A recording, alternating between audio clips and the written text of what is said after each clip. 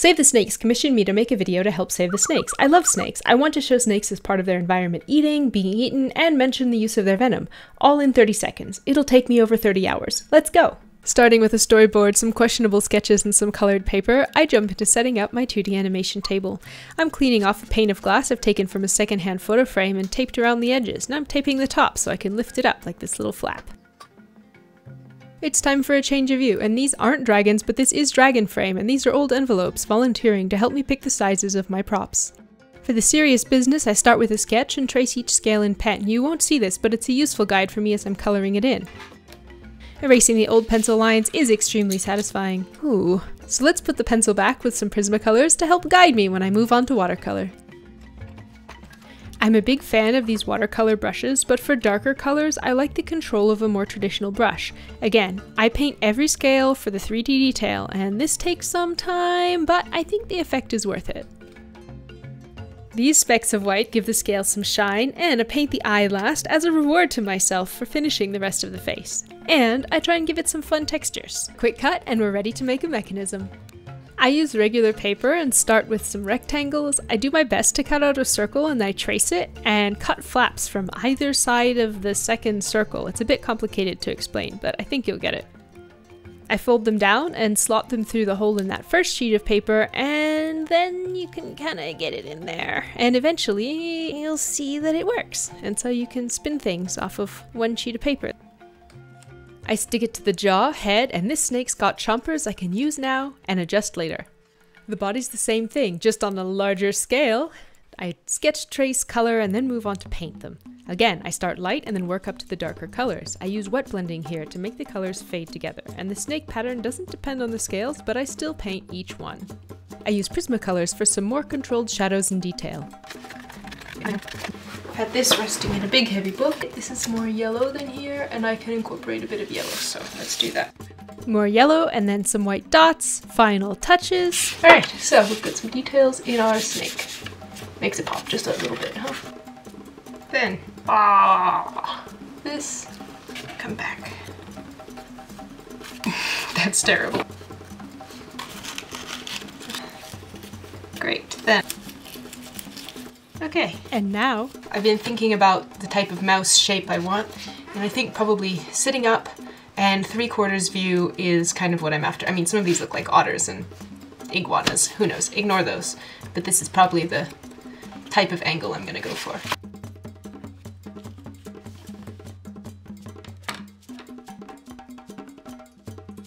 Enough of that, back to the mouse. Here's a prototype of the shapes. Now to pick paper, decapitate, dismember our pattern, play mouse Tetris, cut color glue, reassemble. Then a few mechanisms like before. I've used these several times in the build, and they're really simple. Same story. I actually learned this mechanism from SquareType, and I've linked them below in the description if you're interested as part of a pop-up card. I used the idea for a very nerdy card of my own. And now back to the mouse. Let's stick on the forelimbs and head. I thought it was done. It looks so sad, so I beefed up the colors a bit before moving on to the backdrop. I sketched some exposed brickwork on paper with nice grain and went for it with watercolors. Like always, I start light and finish dark and work on my shapes as I go. I do a little wet blending for contours, then flatten everything under some books.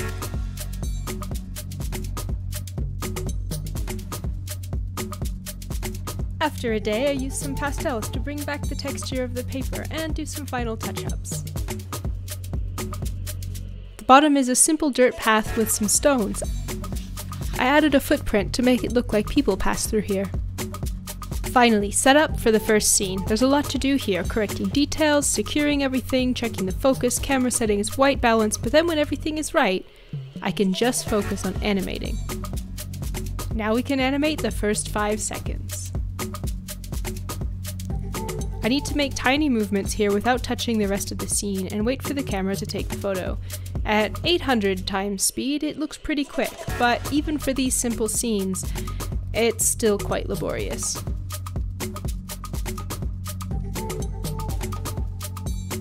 I do what I can to make the process easier on myself, but I really enjoy it, and I like watching it all come together. But a little over an hour later, I bump the table and I have to restart. But don't worry, the scene will be better next time, and we can go ahead and move on. For this scene, I'll need some really clean cuts. So clean, I'm gonna use my Cricut. I made a replacement sequence of drops for the venom and sent them over to cut on some shiny yellow paper. Drips. With much difficulty, I also made a cut. I got a head start on a later scene by making this eagle and adjusting the feathers so they would move in the wind. This was extremely satisfying to cut on some matte black paper. The test cut worked, so I cut the replacement sequence too. We'll see them later. Here are the drips in order. My fingers are a bit too chunky, so I'll use the tools to boop them around. I started a drip 2 frames early on one fang for realism, but that meant I could reuse the same drips for the second fang too. One more element and the scene was done. I was so pleased how the precise cuts made the drops grow so smoothly. This is an oil and gloss. For the next scenes, I need a nice outdoor backdrop, and I use acrylic paints and try to keep the colors complementary and warm. For sanity's sake, here's a little time travel, because this took me altogether far longer than I expected. That's when I realized the bird needs to fly across eventually, and I'll need a little more space, so I need to fill in this other bit over here. I'll use the same colors as before, except that's the wrong blue. We'll just put that back. I'll mix the colors, block the backgrounds, feather them out, and get it done.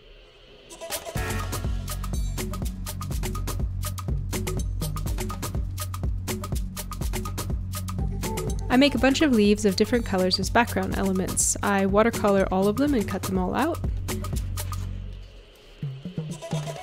I assemble the little green ones onto some little sticks to look like some dune plants. Oh, so cute. These eagle toes made off camera have been flattening in this book, but it's time to take them out, give them a bit more color, and then use this amazing two-way glue. When it's dry, it's kind of like a post-it note. The adhesive is pretty good. It's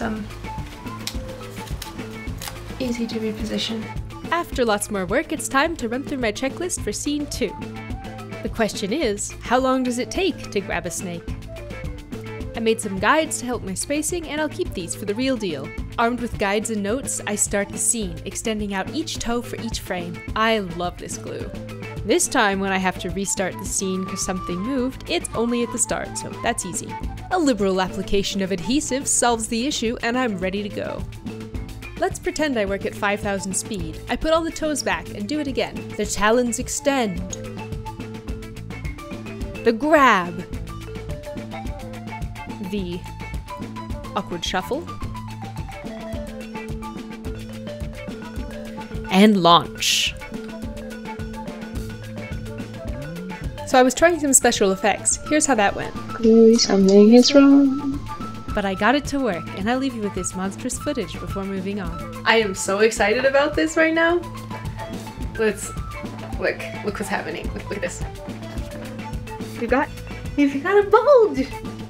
Ooh, looking good. Last third. What I need for this one is a green backdrop. I've got some greens in here. Okay, I think of these colors, this one is probably my best bet. I'm gonna have a dark bird. Here, let's use my... It's got good contrast, and hopefully it's not so bright that I get a lot of color spill like I might get with these brighter, more reflective ones. So, alright, let's take these two. Organized. These little birdies have been waiting a hot minute for their time to shine. I've been looking forward to testing this for such a long time. Line them up. I don't know if I took the right bird, actually. Fluff a duck. I did it wrong, didn't I?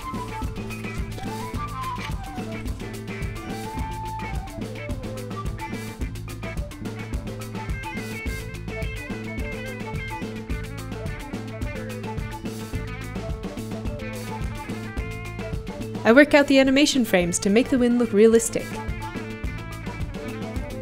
Then it's time for the snake in its claws. This part was a blast.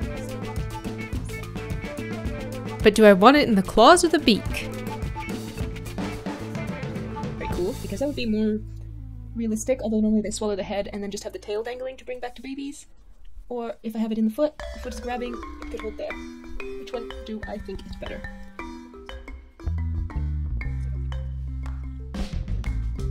So, okay, if it's holding the snake, I'm gonna get a piece of string and simulate this. Oh my god, I could just use string. I'm so excited! I could just use some kind of string! Okay. That is gonna be so much more fun. I'll be able to actually move the curve down the string and get a really nice shape to it. Ah! I have a shoelace! I have a shoelace! I hadn't thought of this. Why hadn't I thought of this? Dark wool. Having things on hand is so much better than... Ooh, that could be good. Okay, stretchy material is probably not the right choice. Got a thick shoelace. Okay. Alright, this is awesome. I am actually kind of in love with this material. Okay, it must be polyester because this end was singed a bit, but... Okay, I'm gonna try and singe that down. Got little hairs everywhere. This is gonna be a disaster. Why did I do that on the animation space? Full pack of matches, but I don't want to burn this. So, I'm only doing a little bit, so I'm not super worried at the moment. I'll just see how it catches.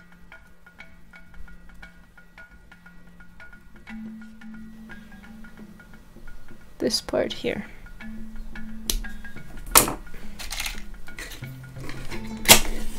I melt the polyester thread to keep it from fraying. On the third time, I got the snake how I wanted, and this animation was so much fun to make. I am so excited to share the director's cut of this animation with you, but first, I want to say a huge thank you to Hirel Naik at Save the Snakes. Thank you for taking a chance on me on my first commission. I really hope you like it, and also thank you for letting me record the whole process and share it. It's really been a blast. Now on with the show. Snakes help us by keeping rodent numbers down, but their venom also makes antivenom and saves lives with new medical treatments. While they help us with pest control, they're also food for other animals, and in this way, are part of the ecosystem. Snakes are important. Let's save them together.